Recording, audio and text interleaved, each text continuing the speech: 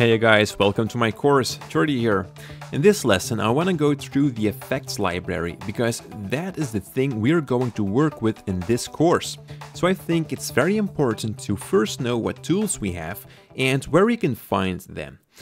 So I've currently made my workspace in that order so that you can very clearly see the effects library. And as an example, I have this live performance here of a band. It's one of my friends, by the way, here. And I'm just filming from the crowd, but that's not important. So let's just dive into it here, guys. On the left here, you can see my effects library, actually. And I'm just going to open up the video effects because that is the thing we're going to work in. And let me explain each folder in here now. First of all, we're going to start with adjustments. What does that mean? Adjust. Something which is already there, that is the thing we're going to adjust. So when we're taking a look at the image right here, what is already there, and that is actually only colors and contrast. And that is the thing we can adjust here. So we got auto color, auto contrast, extract. That means we can extract a color from it. We can adjust the shadows, highlights, the levels, and all that kind of stuff. So it's actually more for color grading. So we're going to work less with the adjustment effects. Now, there's one thing in here which I think is actually a little bit misplaced, and that is the lighting effects. Let me just drag that onto my clip, and you can see what it does here. It's actually a virtual light that we have. In my opinion, this is more like a generated item, and you can see that we also have a generate folder right here. So I'd say that the lighting effects should be in there, but hey, that's just my opinion. So it's not always that convenient to find your effects within the folder you think it's in. I would personally search in the generate folder if I was looking for something like a virtual light. But it's in the adjustment folder. So that's why it's very important to follow this lesson very good so that you know what we can find where. Alright, so that's for the adjust folder. The next thing is blur and sharpen. And as the name says, we're going to blur and sharpen. Now there are only two sharpen effects. The normal sharpen, which is a very basic effect, and then we have the unsharp mask. So for those of you who are also working in photography, in Photoshop you also have the unsharp mask when you're working on raw photos. For blurriness, there is much more that we can do. We can add a camera blur, for example, which gives you that blurriness of an out of focus item that the camera creates. We can blur each channel separately, and now I'm talking about the RGB channel, red, blue, and green. Then we got the compound blur, directional blur, fast blur, which is the standard actually, Gaussian blur, ghosting, all types of blurriness. So whenever you think like, I want to do something with blur, you know that you have multiple options to do something with that. All right, guys, then the next thing is the channel folder. And like I was saying before, the channel is the RGB channel, and we can do things with that. We can blend those together. We can do calculations that we can invert the channels. Okay, let me just show you that. If I invert that, we got a negative. Here you can see on what channel we would like to invert. We can also say to just invert the red channel. So each effect has multiple options in most cases. If you're saying like I want to invert, then you might think, oh no, that's only going to be a negative look that I'm going to create. Well, it's actually not. We got more options within the invert plugin. So guys, this is actually more for color grading, so we're going to work less with the channel folder actually.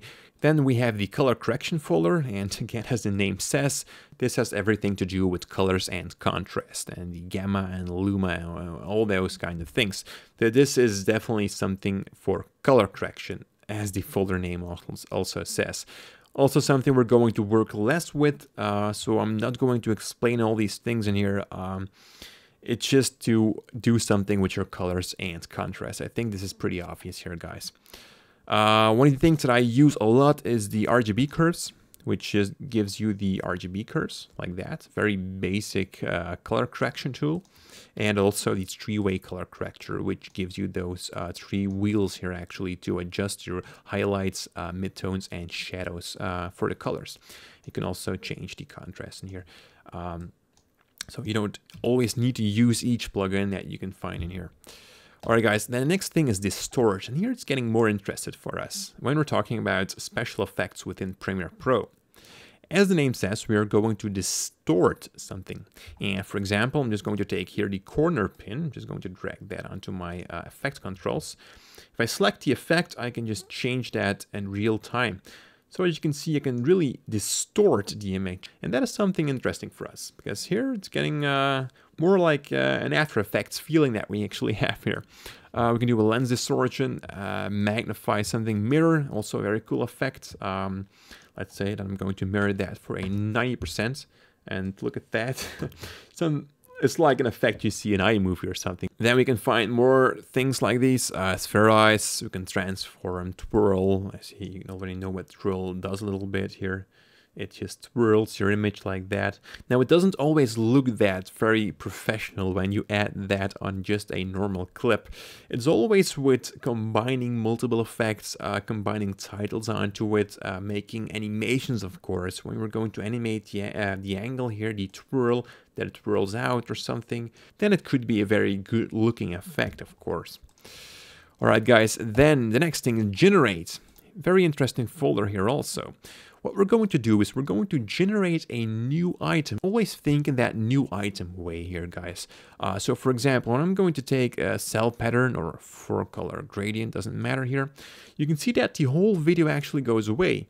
And we're actually generating a whole new thing. So what we're going to do here in most cases is just create a solid, a null object where we can add these generated items on. You can see that we can position these colors anywhere we want. So we can really create like this plasma screen with this, if you want to create something like that.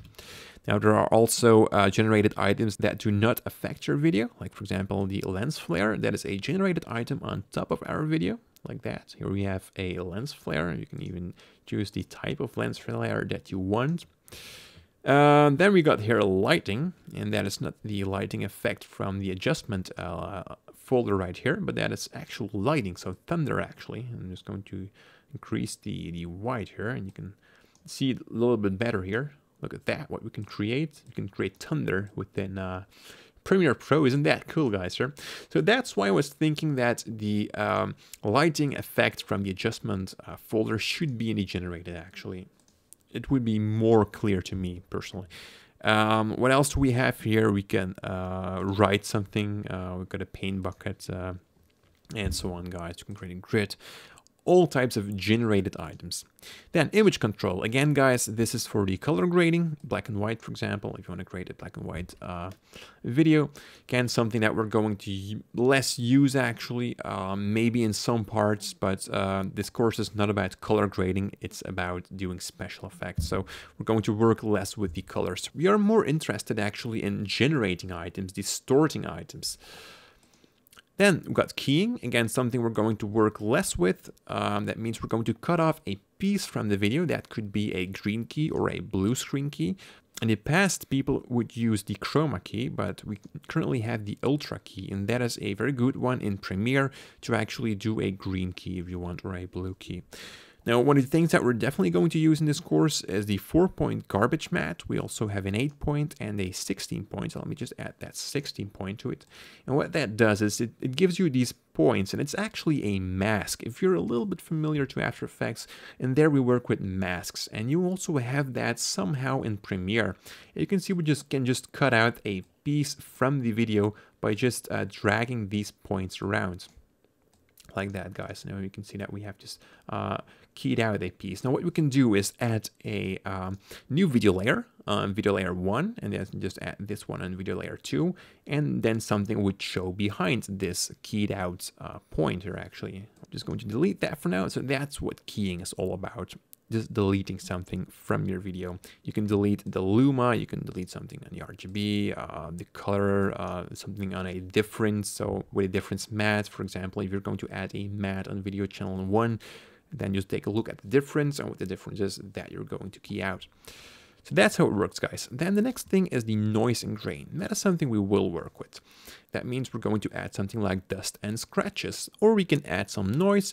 And not only on the global video, actually, we can also choose to add noise only to the alpha channel, or also to the HLS, that's the hue, lighting, and saturation, and we can choose which channel we want. So maybe only on the hue, or maybe only on the lighting. etc., guys. So for every folder, like again with the blur, we have here at noise also different types of ways where we can add that noise to. Alright guys, then the next folder is the perspective folder, and this is also something interesting, especially for the next lesson where we're going to create a 3D title. We all know that Premiere doesn't have a 3D engine inside of it. So the actual 3D that we create in Premiere isn't a real 3D, but we can create that it has the impression of a 3D, and you can do that with, for example, the basic 3D. Like here you can swivel your canvas or a title or whatever you want, and that gives us the impression that this is actually in a 3D space, but it's not. Then we have a bevel alpha. That means we're going to create an edge to it so that it looks like we have a 3D object. We can create a dropped shadow, everything that has to do with a perspective or a 3D space, actually. Then stylize, guys. Also something that we're going to work with a lot. That could be a glow. We can create brush strokes, etc., etc. Something I use a lot is the roughen edges here, guys, which is something very cool. I'm just going to select the roughen color. That means I'm going to roughen the border with a color. Now it doesn't look very professional or very good like this, but again, if you use it right with the right mixture on the right situation, actually, you can really make use of this effect very much. So this folder is to stylize something. We also have texturize, and that is also something we're going to use later in this course. What we're going to do is we're going to add a texture to a title, and that is something very cool. Like, for example, add some grass or some ground or some clouds or something like that to a title. Then we've got time here, guys. Also something very cool here. We can actually bring the video out of sync. For example, I'm just going to add the echo effect to it, and I'm going to increase the echo effect so that you can see the singer right here. So this is actually from a different point in time of this clip. And when I play this now, we have very easily created an effect where normally we had to create two video layers. So you can see them twice here. So it's actually blended together. Now, normally we would create two different layers of the same video layer. So let me just do that, for example, like that. And then we would shift that. And then we would play with the opacity, and you can see this is a lot of work, while actually we can just do that with one plugin.